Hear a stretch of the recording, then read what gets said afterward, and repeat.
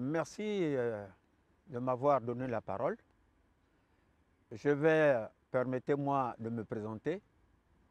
Je suis donc le général de brigade Roch Onganga, nouvellement promu au chef d'état-major de l'armée de terre du Gabon. Thank you very much for giving me the floor and the pleasure to present myself. I am Brigadier General Roch Onganga, just recently promoted to the title of Chief of the Army of Gabon. Okay, great. So we're just going to do one question, but why is this type of training so valuable to you and your military?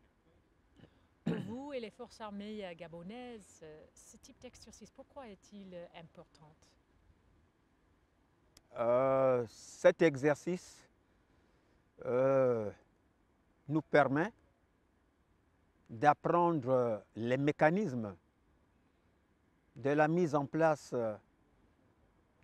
d'une doctrine pour la création des forces spéciales au Gabon. Alors cet exercice m'a permis de tirer des enseignements sur la réaction face à une menace et aussi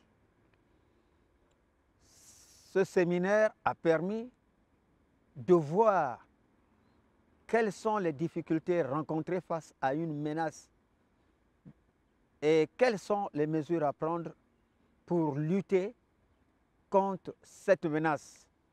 Et en ce moment, de nos jours, nous avons plusieurs menaces, aussi bien terroristes que les activités illicites. Donc ce qu'on aurait souhaité, c'est avec l'assistance des partenaires, des pays partenaires, notamment les États-Unis, qui vont nous assister après la mise en place de notre doctrine, de leur imposer la doctrine pour pouvoir résoudre et prévenir les menaces au Gabon. Je pourrais prendre un cas concernant la piraterie ou concernant la lutte contre les activités illicites. Et ce séminaire a permis de voir, de déceler, de changer les expériences entre les forces spéciales africaines et les mesures à prendre dans le cas d'une menace aussi bien nationale que multinationale. Voilà les enseignements tirés de ce séminaire. Pour terminer, je voudrais dire que les forces spéciales, c'est la force qui permettra de lutter contre aussi bien les actions terroristes que les activités illicites. Merci. Thank you very much. In the case of Gabon, for us, this exercise has been particularly important because it has enabled us to learn more about doctrine and frameworks that are required to establish special forces. We are in the process of attempting to officially establish special forces in Gabon. Why? Because we find it necessary to develop forces that can respond to an evolving threat, whether it be illicit trafficking, piracy, terrorism, extremism. So what we've been able to do during this exercise and this seminar is not only learn about the different doctrinal structures used by the United States and other African partners, but we've been able to exchange information on experiences on the ground, ways that different countries have employed their special forces. This is particularly interesting for us because we have come to the conclusion in Gabon that to fight against the evolving threat, particularly terrorism, illicit trafficking, it will be necessary to have elite forces, elite special forces that are specifically trained, specifically equipped to be able to face these threats. And this type of a forum enables us to learn more and also to express some of our gaps in certain areas where we could improve and manners in which we can seek assistance from our partner countries in Africa and the United States.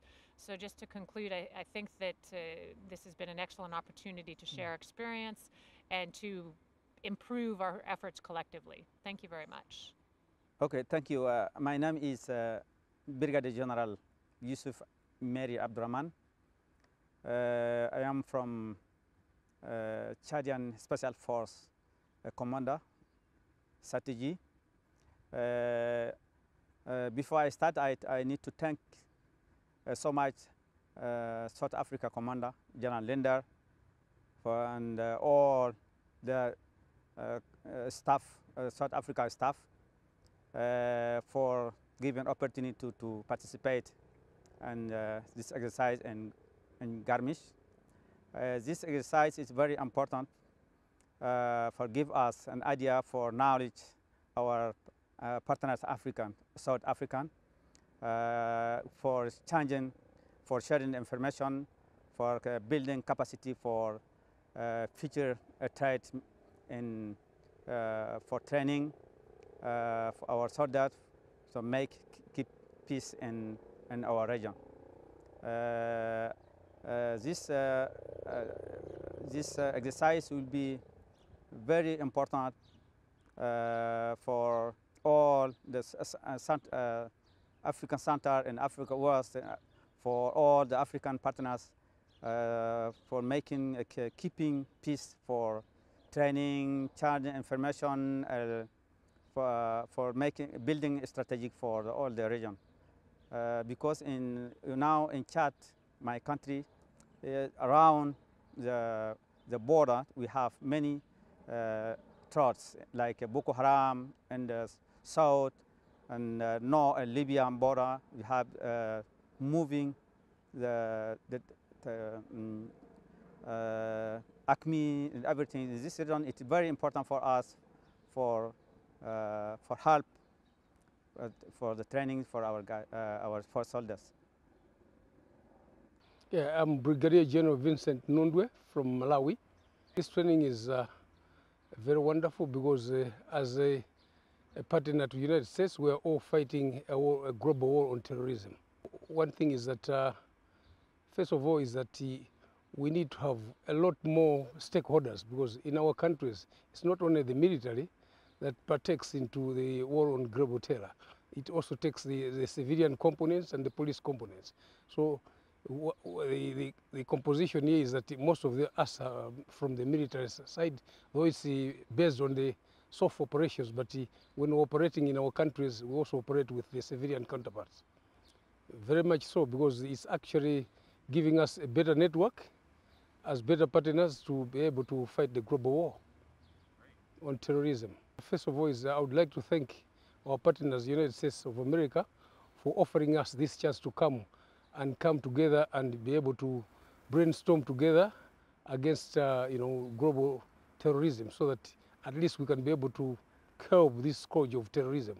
It's an important cause and important work here, but all together. My name is Brigadier General Nduwumunsi Audace. I'm Deputy Force Commander of National Defense Force of Burundi. Yes, this seminar is very helpful for me, and when I will go back to Burundi, because I have gained much more from this seminar, because I have understood the broader picture of security in Africa concerning terrorists or extremism activity done by extremists, Boko Haram, Al-Shabaab, and others. During this seminar, we have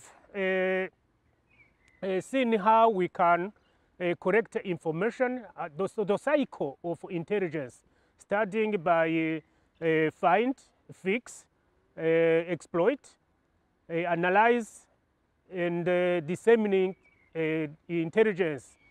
So during this seminar also, we have seen how a government can resolve the problem with all governmental approach.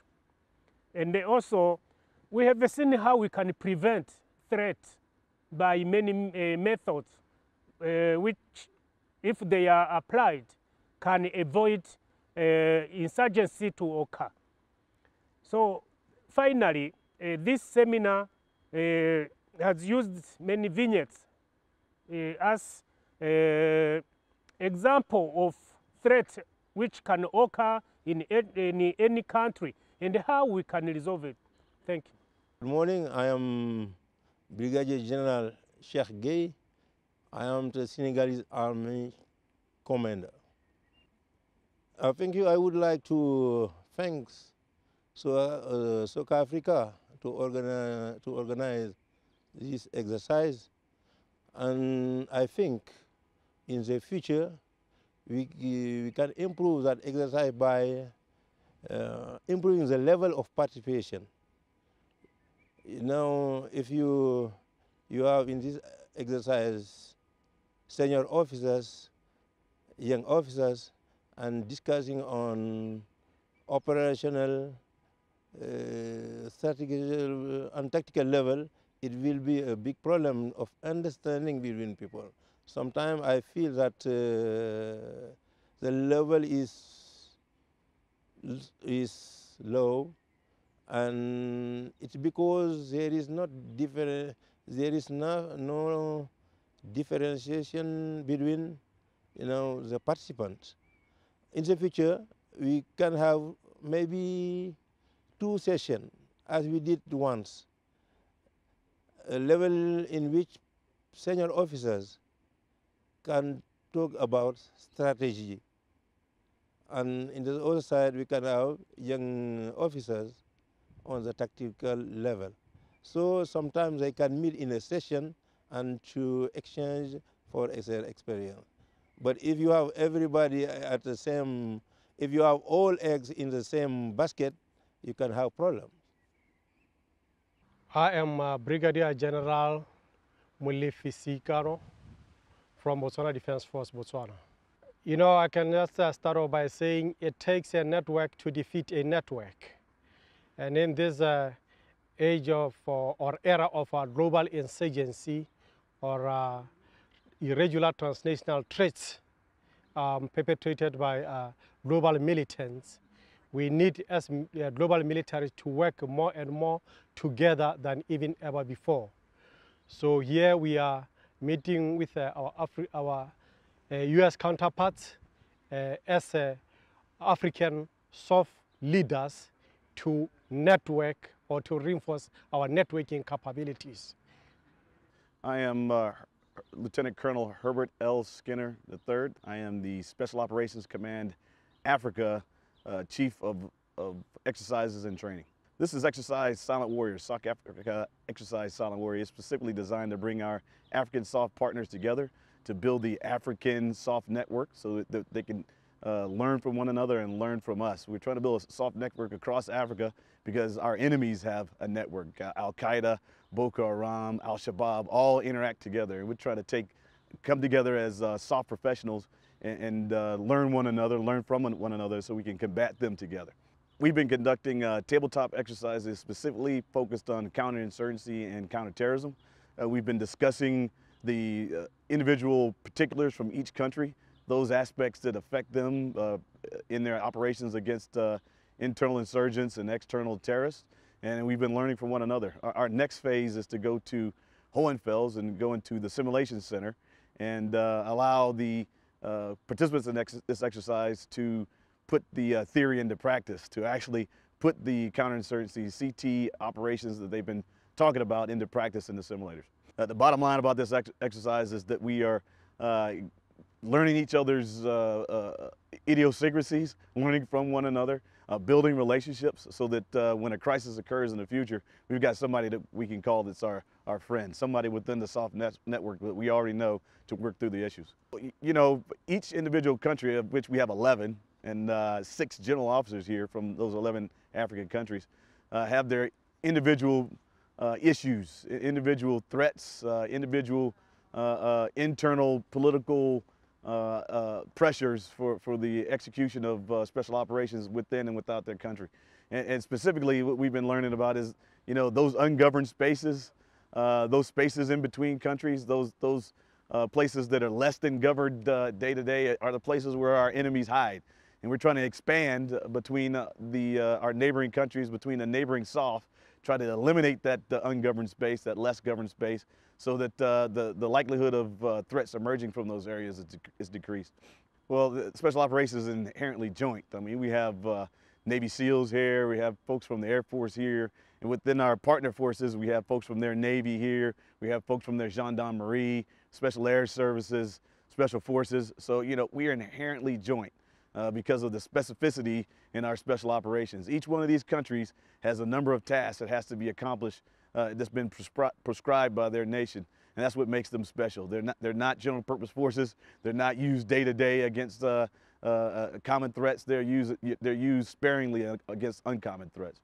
Absolutely, we'll do this again. You know, when I go to Africa and go across these countries, you know, I go to some of the harshest places and I go to some of the best places. And this is sort of a quid pro quo. We come here to Garmisch, bring our African partners here, expose them to the German culture, expose them to us, expose them to one another, and by that we'll bring out unity of effort against our common foes. This is the first silent warrior that we've ever conducted in this manner with this conference, TTX, and then the FTX within the simulators. Next year we will continue this. We want to expand the African SOF network, continue to build the relationships between our African SOF partners and ourselves so that we can continue to be successful in prosecuting our enemies. There will be a higher participation rate because we're going to invite more of our SOF partners. We'll expand our net across Africa, increase it from 11 to 22 so that we can have an increased impact across Africa in the future. And, you know, the primary focus of Special Operations Command Africa is counter-terrorism, counter-BEO. And through our African partners, our partnerships with them is how we're going to be able to do that. Building the partnership, we use that word over and over again. The partnership between our African SOF partners, our partnership between our African SOF partners and us allows us to have access and impact within Africa, and that's our total goal.